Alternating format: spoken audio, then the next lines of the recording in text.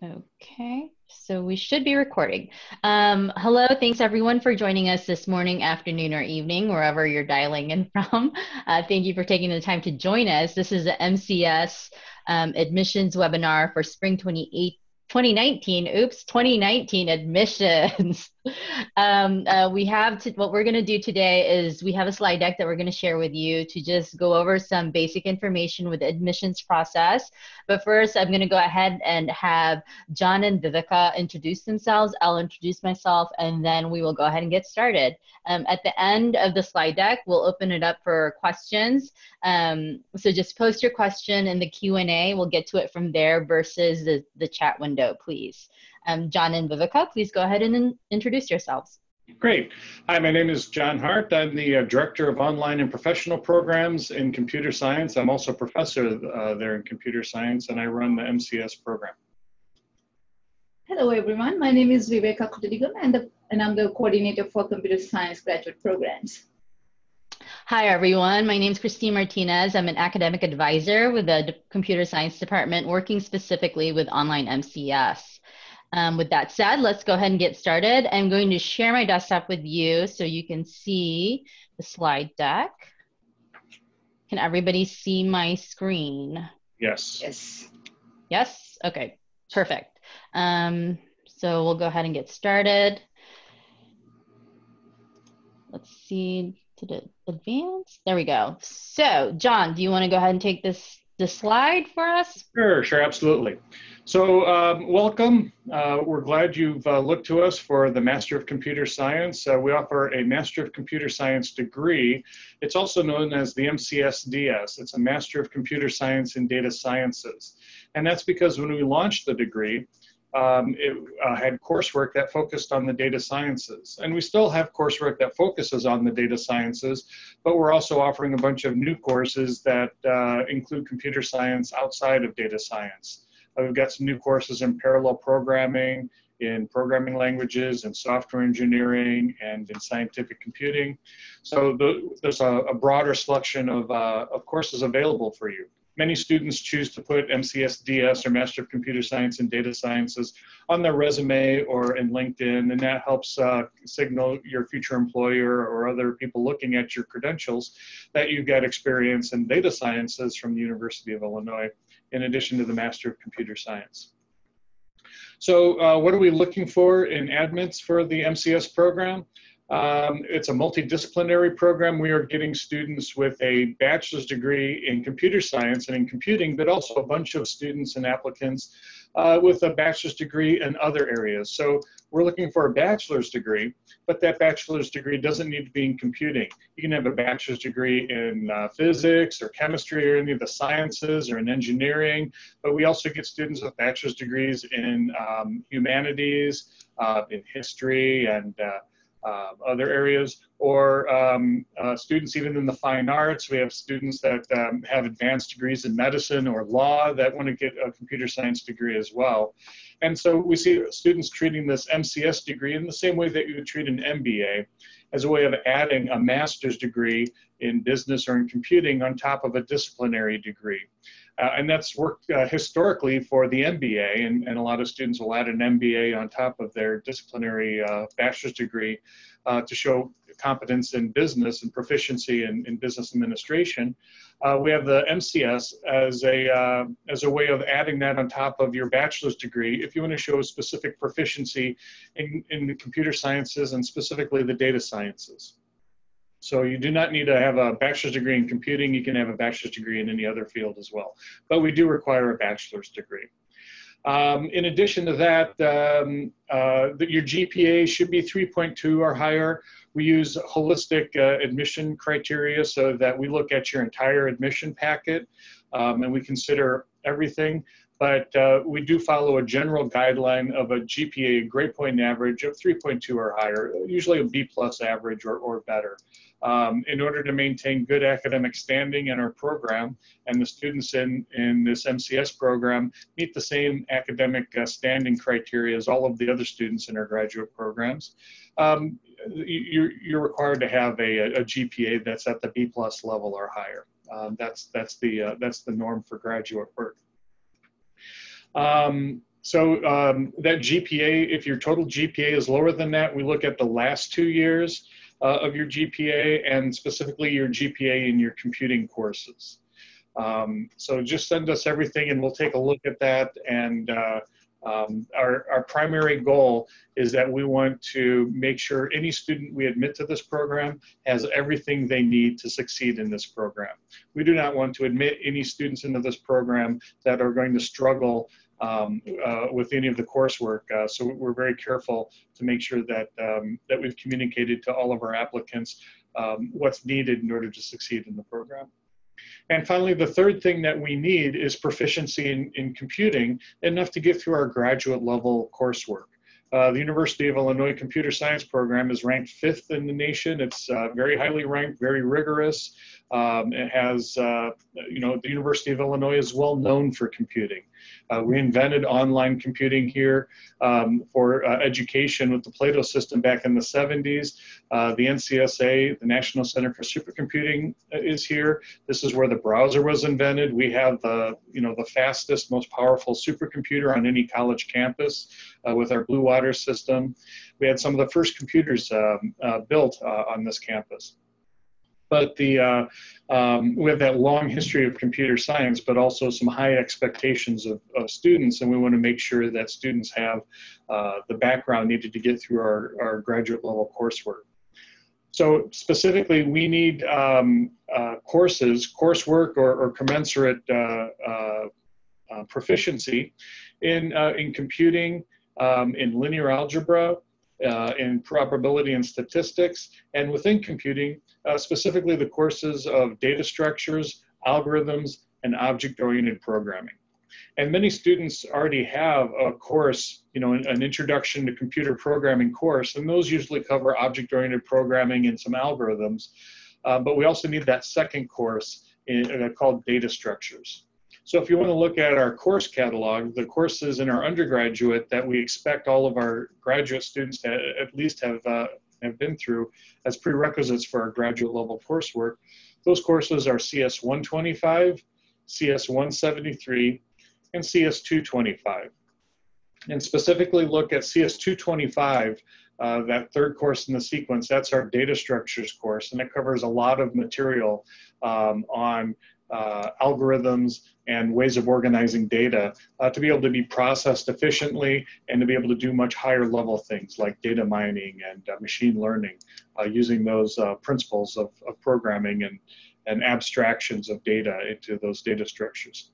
So we also have a new course that we'll be rolling out called CS 400. It's an accelerated computer science fundamentals course.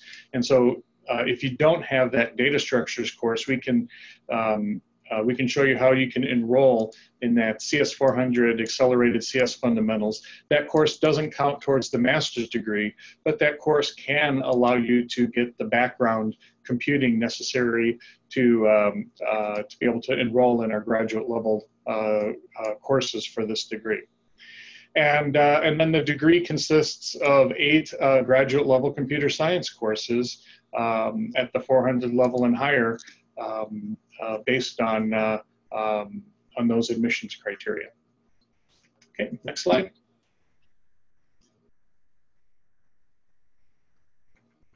There we go. Viveka, you want to talk about some of the applications requirements? Yes, thank you. So this slide gives a quick overview of the application requirements. I'm sorry. I've got water. Okay. So if you are, no, let me just, I'm going to just jump over here. Thank you. It's very informal. If you are a domestic student, domestic applicant that is citizen or permanent resident, the application fee is $70.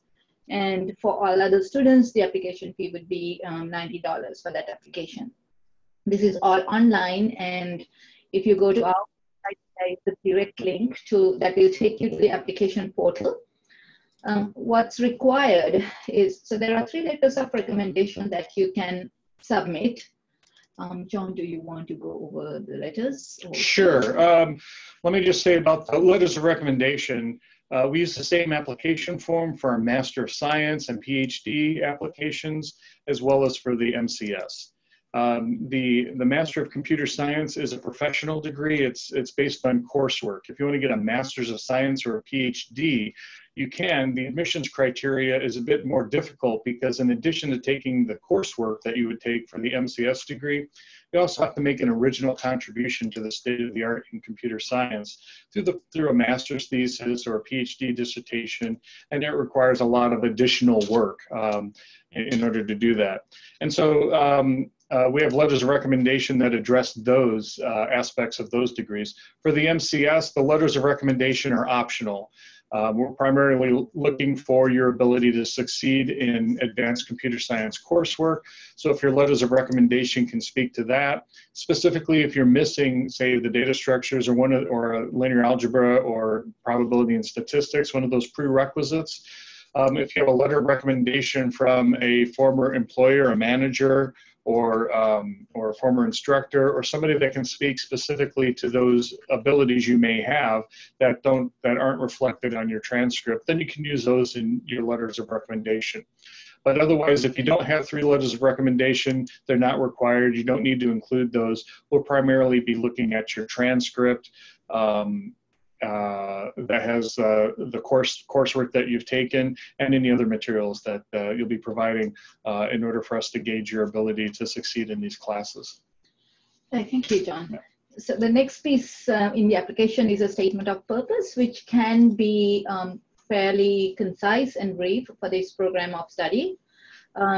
We get questions about, is there a particular type of formatting that is needed? There is none. You can upload a simple PDF or a Word file.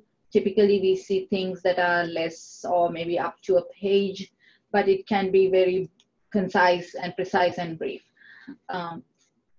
The CV or the resume. Now, this is an important piece of information that you would upload because it, in addition to the information you provide on the application itself, there are other pieces of information that we can get from your resume. For example, if your work history gives us some information to determine, for example, if your educational experiences have been outside the US, to assess if you're eligible for a waiver or not. So what we would like to see on your resumes is when you list your employment history, please make sure that you tell us where you were located, where your employment was based in. For example, if you were with Microsoft, tell us whether you were in the US or in India or in another offshore location. The transcripts, perhaps the most important piece of information you would upload to the application. At the time of application, we only want your unofficial transcripts. So what does an unofficial transcript mean? You may have a copy of your official transcript. So scan a copy of the official transcripts, and there are certain pieces of information that we will need to see. One, we need to see the institution. The name of the institution should be legible. We need to see the classes that you have taken, and that includes if there are course numbers, the course titles, the grades that you have earned. So these could be letter grades, it could be a 1 to 100 scale numeric scores, whatever the course outcome was. And we also need to see what the grading scale that your institution used. For example, at U of I, we grade from an A+ to an F. Some institutions may have grades that are just plain numeric. And if you go to a school that has a letter grade, then there is a GPA scale. For example, again here at U of I, it is a 4.0 is an A or an A+, a B is a 3, a 3.0 GPA. So we want you to scan both the grades and the courses as well as the letter grade. In some transcripts, this is found on the back of your transcript page. In other transcripts, these might be at the very end of the document. The last page can sometimes be a grade scale. So make sure that you upload one page of your grade scale. If you cannot see the scanned copy, then we will not be able to see it either. So after you scan it, we do want you to make sure that it is legible and that the document is complete. For example, we've seen sometimes instead of all 4 years of education, somebody might give us just the last 2 years or maybe a couple of pages. And that is not sufficient. We need the full transcript. Just a quick note, in certain countries, for example, in India, these transcripts are just basically your mark sheets. And we can take those mark sheets as long as we have all that information. Once you upload the unofficial transcript, we will use that for making admissions decisions. And if you are admitted, then the University of Illinois, the Graduate College, requires you to submit official transcripts. If you're in the US, it's generally a pretty easy deposit. You can just order an official transcript to be sent. The Graduate College does require official transcripts. So if you have an official transcript and you send a copy of it, that is not going to be accepted. You may have to order a new transcript, even if it is from an outside the US institution. We will work with the admitted students to give you directions. The Graduate College also sends information, but this is just something to keep in mind. Christine, do you want anything else to add? No, that was great. You covered it. All right. And then we get questions about standardized tests. The GRE or GMAT, the exams are not required. If you have taken them and if you have scores, you can just attach a PDF copy of the score report to your application. It's not required. Now, if you are an international student, and I'm going to, in a minute, define what an international student would be, you would need to provide TOEFL scores or IELTS scores. And the requirements are posted on the slide. And for those who might be calling in, let me just say that the total TOEFL score required would be 103. And if you're taking IELTS, it's a total score of 6.5 or higher for admissions to the Graduate College. And they both have to be less than 2 years old. And this is a general policy that scores are valid for 2 years only. Do we have the exceptions on the next page, Christine? No, we don't have exceptions for. There are some exceptions to the requirement of TOEFL or IELTS scores for international students. Let me give you an example. I went to school, let's say 15 years ago, in a country that is not considered eligible to receive a waiver from TOEFL or IELTS scores. So I'm an international student, but I've been working in the US for the past, let's say, 5 years. So if I have been working in the US or any of the eligible countries for the past 2 years, you can request a waiver from these TOEFL scores or IELTS scores, but there is a requirement that the department has that you would need to have that information sent to us directly by your employers. This information is on our website. When you go into the applications processes, the requirements, you can look up the details about how to submit this request. In the application itself, you do not have to do anything different, but if you are admitted, then it is at that point that we will look at what your employment history is if you were an international student. I think that covers this slide. I think it does. So the tuition for the MCS degree, including the MCS-DS track, is $600 per credit hour. That's a total of about $19,200 in tuition for the complete 32-hour degree. The degree is 8 classes, and each of those classes is 4 credit hours. Let me say also that in addition to tuition, you would need to pay for MOOC access. We have private MOOCs on the Coursera platform for each of our courses, and that costs right now about $160, $158 to access per class. Then there's also proctored examinations in addition to what's available on those MOOCs. There's also comprehensive examinations that are proctored, and as a student you pay for those proctoring fees, and that's typically about $40 or so per course for all the proctoring. And then you may need some computing services like Amazon Web Services in order to do some of the assignments, and that varies from class to class. And so that's a kind of a course fee on the order. All of those fees are on the order of what you would pay for a book in any of our on-campus classes. Much of that information is available on the MOOC. So the total amount of the degree, and this is not per year or per semester, this is the entire degree, is about $22,000. And the advantage of paying per credit hour is it gives you flexibility. If there's a semester and something comes up that semester, you're getting married, or you need to spend some time with your family, or something comes up at work and you need to take that semester off. If you're an on-campus student, you would have to pay some tuition amount for that semester you took off. But as an online student in this MCS program, we charge per credit hour. So if there's a semester where you're not taking any classes, you don't pay anything. And that's just factored into the design of the program. One of the things that we can offer our online students.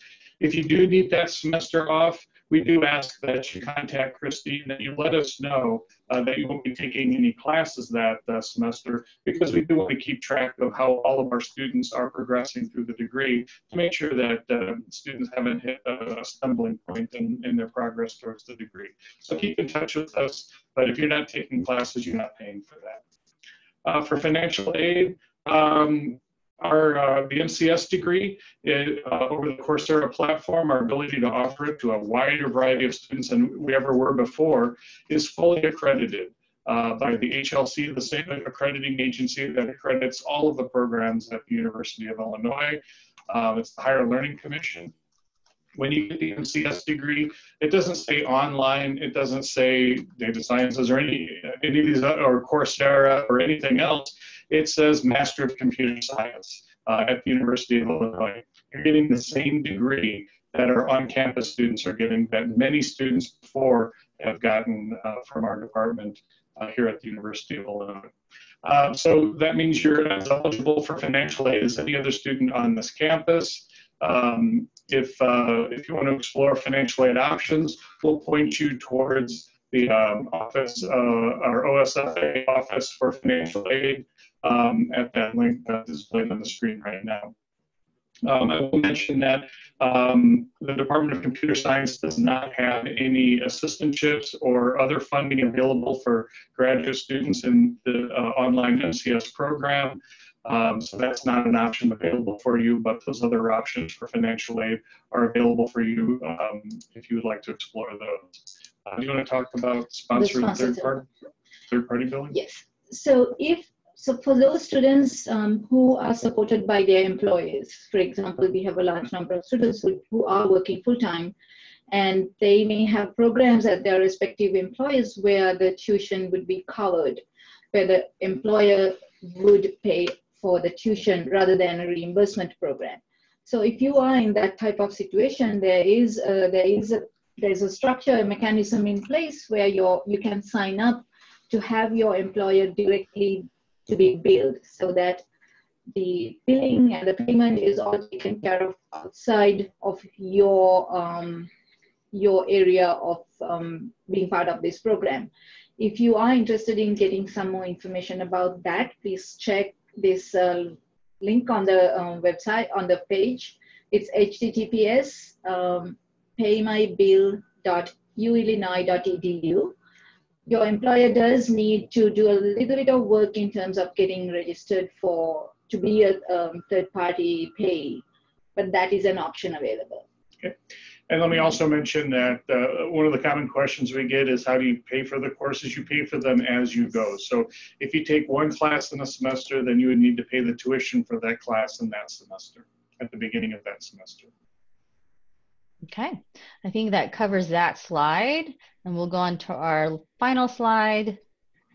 With just important links, the application can be found at the first link, and it's also found on the program website.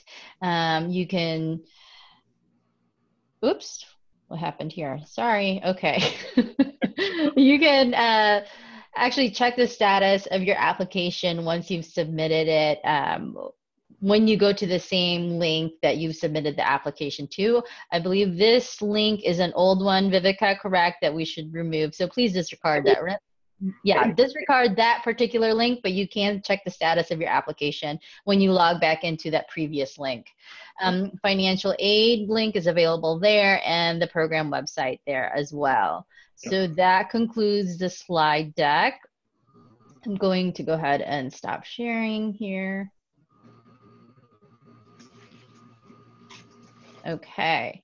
And then we'll just go ahead and open it up for Q&A. We have quite a few questions coming in.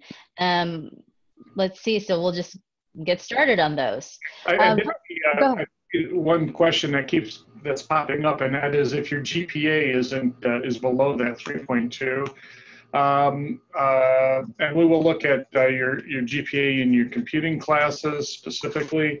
The other thing to do is that if it's been a while since you had your degree, you can take a few more recent classes, especially computing classes at a community college or other online sources or other options that you might have available, and you can send us those grades, and we will consider those grades as well. And so there's options of improving your GPA with more recent coursework if your GPA is below that 3.2 baseline. Okay, and another thing that keeps popping up, and I guess we can just address quickly, is this is an online program. So we're covering online MCS, so this is not for the on-campus program. And since it's 100% online, you can apply to it and participate from anywhere in the globe as long as you have internet connection. So that answers that question. Students that participate from Champaign, Illinois, and so That's right. it is online. It offers more flexibility. All of your materials and assignments are available from day one, so you can work arbitrarily fast ahead into the classes as you would like. You still have to take exams at a certain time, and you can't fall behind because many of our assignments are being TA graded and there's class interaction. So you have to keep up with the class, but you have the opportunity to move faster ahead, especially if you see some kind of something coming up with work or at home that you're going to need to spend a couple of weeks with. You can do those assignments ahead of time in order to have that flexible time available for you. The other thing is, another question we get is how much time is required for each class. Each class is 4 credit hours, and typically a credit hour involves 3 hours a week of work. So a 4 credit class would be, a 4 credit hour class would involve about 12 hours a week of work. And that's an average. So you're going to be studying and cramming and working up against assignment deadlines. So there's going to be weeks that will involve less work and weeks that will involve more work. But you should budget about 12 hours of your week towards a class. So typically students, won't take more than 2 or 3 classes. 3 classes is a full-time job at the graduate level. Okay, so looking at some of these questions, one that is frequently popping up is about taking the MOOC-only portions in advance, and how does that play into their degree work once they're admitted? If you could address that, John. You bet. So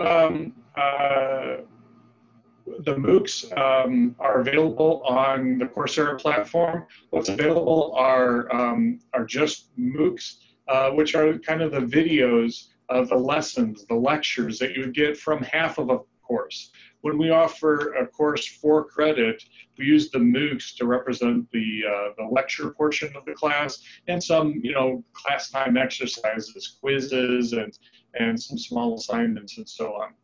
That experience is similar to sitting in on one of our campus classes. You could show up for campus and just sit in and listen to one of our campus classes and benefit from that lecture, but you wouldn't get any credit towards the class because you wouldn't be registered. The university can only confer credit to admitted and enrolled students of the University of Illinois. We do not give course credit for just taking a MOOC on the Coursera platform. We use those MOOCs just to for the lecture portion as video lessons, and some of the assignments for the class. But in addition to that, when you are a registered student for a 4-credit class, in addition to the video lessons and assignments from 2 MOOCs that would be offered on the Coursera platform, there's also comprehensive examinations, there's class projects, significant machine problem programming projects, and in order to get those, you're going to need help from TAs and the instructor in the form of office hours and interaction. You get access to Piazza, which are the same news groups that our on-campus students use so that students can talk to each other. And when we can, we actually mix the two groups of students so that on-campus students and the online students can talk about assignments together, since we're teaching much the same thing at the same level. Okay, great. Thanks, John. So here's... All right, I got distracted. One other thing is if you take a MOOC, so for example, we have cloud computing concepts, and there are 2 MOOCs on cloud computing concepts that Indian Gupta teaches for that course. If you do all the quizzes and any of the assignments there, if those quizzes and assignments are used for the 4-credit portion, what you did as a MOOC student will transfer in. So you can take those MOOCs to see if you can get through the material and understand the material enough to be able to get through the class, and any work you do for that will transfer in. It won't be sufficient to get course credit though, and you'll still need to do the assignments, the major assignments, the programming projects, the comprehensive exams, and so on. But you won't need to redo any assignments you did as a MOOC student. Okay, perfect. So here's a question with respect to coursework. The program seems light on deep learning coursework. What plans are in the works to keep up with the state of the art in CS in regards to deep learning / AI? Okay, actually, it's not. What we don't have a course called deep learning. We do have a lot of deep learning in the curriculum. We have applied machine learning, and there's deep learning is a significant component of that applied machine learning class. The nice thing about applied machine learning is you're not just learning the optimization and the graphical models and some of the abstract details of machine learning. You're actually you're understanding how to take those and apply them to real world data, things like motion sensor data and so on. And one of the tools you have in your toolbox for that is deep learning, convolutional neural networks, and other recent approaches, recent advances in machine learning. On top of that, we've got a new course that just came online this fall called Practical Statistical Learning. And practical statistical learning comes from our stats department, and it's a machine learning course, but an advanced 500 level graduate student only class on machine learning. And also we plan on having a capstone in machine learning available perhaps as soon as this spring. But you wouldn't be able to take that capstone until you've taken the applied machine learning class and the practical statistical learning class, and also you have to take the applied machine learning class before you take the practical statistical learning class. Okay. Let's see. And all of those incorporate deep learning. In addition to that, data mining is the application of machine learning to databases, and there are deep learning concepts in that. And it pops up in a few other contexts as well. Okay. Let's see. Okay, here's an interesting one. What would be the most efficient way to close the knowledge gaps in a way that's acceptable to the U of I admissions team? John mentioned the fundamentals course, but I didn't catch if that was contingent on admission. I have a non-CS undergrad, but work in analytics data mining, self-taught Python. Good. Yep. So yeah, no, you can get in the CS 400 without being admitted to the program, and in fact, we can look at your performance in CS 400 to determine if you can be admitted to the program. You can also apply to the program, and if you're successful with everything except for example, that data structures, we can look at your application package and see if we can use the results of CS 400 as the missing component to admit you to the program. So if you send your admission in, we will consider that option and we'll offer it to you if it's appropriate and available. Okay. Let's see.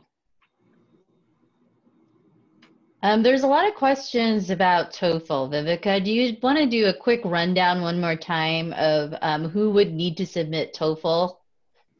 So let's maybe put that slide back up to as I go on to the criteria. So the easiest way to think of this is if all of your education is in one of the eligible countries, and that would include the US, Canada, Australia, England, UK, and certain countries on the African continent, and you can go to the graduate college to find out if your country is exempted from TOEFL or IELTS requirements. If your last degree is from one of those countries, then you would not need to submit TOEFL or IELTS. Let's say if you are an international student applying from overseas, and if your country does not have a waiver, then you have to submit TOEFL and IELTS. So these are two ends of the range. One, we know if you have always completed your education in a country where the first language is not English. So let me do a little bit more details on that. You may have followed all your education in the English language. Your bachelor's, maybe you have another master's, they're all in English. But if the first language in the country is not English, then you will not be receiving a waiver. So it's all based on the first language, the primary language spoken in the country. If you may have graduated from an institution in a country like that where you would not have received a waiver. But let's say following that degree, you have been working in a country for 2+ years. So 2 years would be the requirement. And if you had worked in a country where the primary language spoken is English, then you can request a waiver. Can we share this? Yeah. So let's put the link on the chat space. Yep, I did put the link in the chat. So there is a link in the chat space, and you can go and you can search for your specific country's requirements for admission there, and whether or not TOEFL would be required for you based on your country. Educational qualification. So it is not based on country of citizenship. It is not based on your current location. It is based on your educational history. That's what we want to be clear. And this is where we get a lot of questions. I am a US citizen, for example. We would see students, oh, I'm a permanent resident. And I'm actually using myself as an example. I do not, though, if I were to apply for this program, I would not qualify based on my educational experiences. I would qualify based on my employment history, because I do not have a degree from a country. I do not have a degree from a country that is exempted in the past 5 years. That is the other part. So if you have a degree earned, let's say in the US, if that degree was awarded more than 5 years ago, then that exemption is no longer valid. But let's say you had a degree earned in the US 10 years ago and you've been working in the US since then you can request a waiver. Does that cover about all the examples that we have? I think it does. If you have specific questions about whether or not you qualify for a waiver based on employment or academic history, please send us an email to mcs@cs.illinois.edu and we will address your specific question there. Sound good? Yeah, and then on the slide, it showed the scores, and also in the link that Professor Hart put, or Christine put on the chat space, you can also see what scores are needed. Again, it's for TOEFL, it is a total of 103, and for IELTS, it's a total of 6.5. Okay. I see one of the questions is some of the courses we mentioned don't appear on Coursera. And in fact, we're in the process of getting some of the courses that have just been recently available to our MCS students. They're not yet available to the general public as MOOCs yet. So that's one of the other advantages of the MCS program, is you get early access to things that people don't have access to yet on Coursera. Okay. Here's a question about course logistics, John. The classes, okay, I'll rephrase it as a question. Are the classes recorded or do we need to be online at specific times? That's a good question. So the classes are pre-recorded. In fact, what you'll be watching is not a video recording of a classroom. What you're watching is an instructor teaching his class or her class specifically to you as an online student. What we have is lesson video, the same as you would see in any other Coursera MOOC. And it's not some recording of a classroom that's happening at the time. So those video lessons are carefully edited. Each lesson lasts 5 to 15 minutes, and there's a bunch of them. It's a very efficient way to learn. We've found that an hour's worth of lecture video can usually be handled by 10 minutes of a video lesson that's been specifically produced for online students. So you can watch these, say, during your morning commute, or you can binge watch the entire week in a Saturday, in a weekend, if you've got time, depending on what your schedule permits. So it's a very asynchronous way of learning that's designed to better meet with your schedule. With that said, there are some things that, for example, office hours. Instructors and TAs will be available for office hours. Those are synchronous, and we handle those through the Zoom system, just like we're using now as essentially a video chat session with the TA or with the instructor. We try to have those at various times throughout the day so that they work with multiple different time zones. But those are available for you, but those are synchronous. Okay. They're not required either, but they are helpful if you need the help. Okay. Here's another question. Are professors in the course material for the online degree the same as the one on campus? Is the degree going to be the same as the one on campus? So yes, same professors, same instructors online as we use on campus. We've got Indy Gupta, we've got Xiaowei Han. Xiaowei Han teaches data mining. He not only teaches data mining, he wrote the book on data mining that everybody else at other universities is using. So if you have a friend that's getting their degree in computer science and tells you about this great data mining book, you can say, oh yeah, I took the course from the guy that wrote that book. We've got other instructors, Indy Gupta, Roy Campbell, all of the professors that are teaching these classes on campus are also teaching them on the platform. And very often they're teaching them at the same time. So while the class is online, we also have the class going on campus, and you have a chance to interact with the on-campus students if you have any questions. Often our on-campus students benefit from the online students because the online students can help the on-campus students if they have any questions. Okay. Oh, this is a good one. What general statements can you make about students that seem to be most successful or struggle with the degree? I think that's the first time we've gotten that question. Yeah, that's a good question. Yeah. So, I've taught classes now since the 80s, late 80s, early 90s. The biggest issue we run into with any class is procrastination. And I am just as guilty of procrastination as any of the students are. If you can get out ahead of an assignment, you will do so much better with that assignment than if you wait to the last minute to finish the assignment. So get an early start. The other thing I tell students is that in addition, you're going to finish the assignment, you're going to get a grade, it's going to appear on a transcript, but then you're going to use your degree to get a job or to launch a startup or to interact with others in some fashion that they're going to need to be aware of your expertise. In addition to having the class, you can come out of the class with a portfolio. Every time you do a class project, it's an opportunity not only to fulfill the requirements for that class project, but to also come out of that class with a class project of something that you can use to impress your friends, to impress your future employer, to impress your parents, anybody you want. You'll have things that you can show them, and you'll be working on things that are at the forefront of computer science, things that are tangible.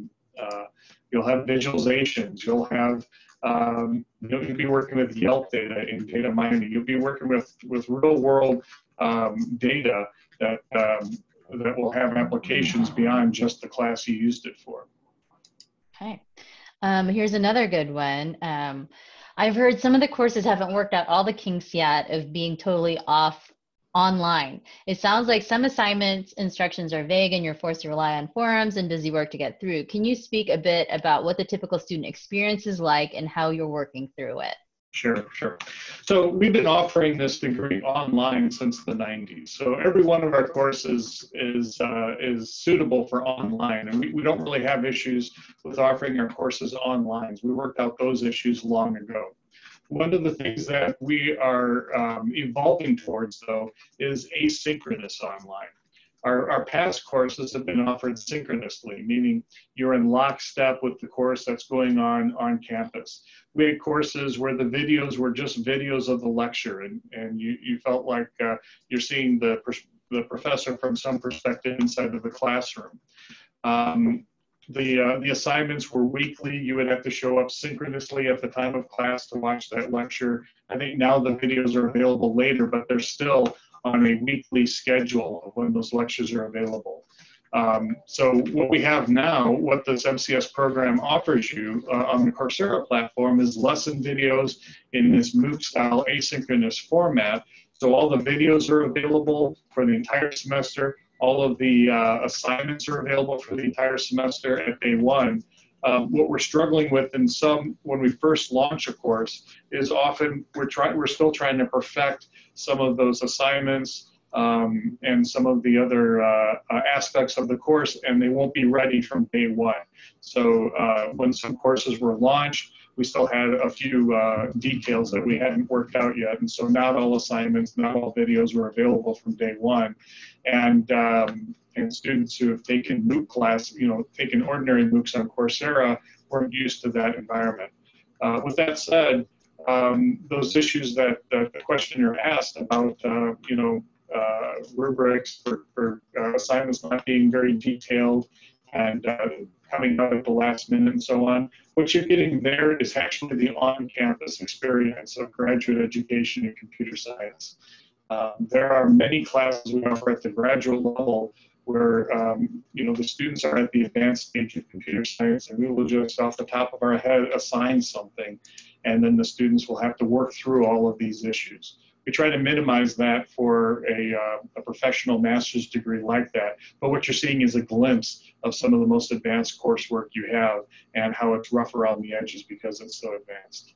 I'm going to take one more minute and tell a story. There's this mathematician, I can't remember the details, but there's a math graduate class where somebody as a mathematician that won the Fields Medal in math, and I'm trying to remember which one it was. He was a grad student, and he showed up late for class, and he looked at the board, and he saw some problems on the board, so he worked out the problems, and then he showed up at the next class and handed it in saying, oh, I just answered all the problems I saw on the board because I was late for class. And it turns out the instructor had put open questions in mathematics, problems that had not been solved to date. And this student misunderstood that and solved some open problems in mathematics. Eventually won the Fields Medal. So there's, there's all sorts of examples of that kind of loose, informal, unstructured work that happens in classes. We try to package things up so they're not as unstructured with this this method of education. But occasionally, when we first roll out a course, it takes us a semester or two to get all of those bugs worked out. Okay. What is the difference between the MCS and an MS degree, and will the MCS qualify someone for a PhD or to pursue a PhD later should they choose to? Sure. So let me start by saying you can get into our PhD program with just a bachelor's degree. You do not need a master's degree. What you do need to do to get into the PhD program is have demonstrated research, either as an undergraduate student through research experience for undergraduates or working as an undergraduate student on research papers or other mechanisms. Students will often take a Master's of Science degree. A Master's of Science degree is all the coursework of the MCS plus an additional master's thesis that you have to write and work with an advisor to basically advance the state of the art in computer science in some fashion. Because of that careful interaction, we admit far fewer MS students than we do MCS students. The MCS is really geared towards professional preparation. If you're going to be a practitioner, a developer, a user of computer science, you need to understand the state of the art of computer science. We will bring you up to the bleeding edge of computer sciences and data sciences with the MCS degree. But we're not going to expect you to write a thesis that advances the state of the art in any of those areas. And so that's the difference between the MCS degree and the MS degree. Okay, let's see. Oh, here's a question. Let's see, is there going, or will more courses come online, or will there be more room for electives in the future? Absolutely. We've got, I think, 10 new courses coming online, or some large number of courses that will be available this year. We've got courses in parallel programming, software engineering, programming languages, and scientific computing. Those are all available this fall or this spring. I'm working on a new course in computer graphics. We've got courses coming online on compilers, compiler construction, on Internet of Things is in the works. So we've got quite a few courses in development in addition to the courses that we have now. The MCS degree requires 4 areas of breadth, meaning you have to take 4 courses in 4 different areas of computer science. If you're focusing on data sciences, then those are in cloud computing, data mining, data visualization, and machine learning. But there's other areas that you can focus on too, including software engineering, programming languages, and so on, scientific computing, and human-computer interaction, and a few others. And we have courses available in those areas. But you'll need to take 4 of those breadth areas, plus 3 500-level classes, and that's 7 classes total, and so that leaves as electives one final course that you can take. Often, you can one of those 500-level classes will be a capstone class, which requires 2 data mining classes, or 2 cloud computing classes, or 2 machine learning classes to take. And so, often that 8th class will be that additional class needed to qualify for the capstone. Okay, so that brings us to 12:59 Mountain Time, 11:59 Central Time, and whatever else times we have. Yeah. So that brings us to the conclusion of the webinar. There are a lot of questions. We apologize we couldn't get to every single one of your questions. If you would like to drop your question via email to us, I'm putting the email in the chat box. If you have additional questions we didn't get to, please send it to mcs@cs.illinois.edu and we will address it there. We will address questions for general online MCS or MCS-DS, since it is the same degree. And we'll try to get to your questions there. Thank you, John and Viveka. Thank you, everyone, for joining us today. Again, this session is recorded, and you'll get a link of the recording. Okay. Thanks, everybody. Thanks, everybody. Have a good day, evening, night. Thanks. Bye-bye. Bye-bye.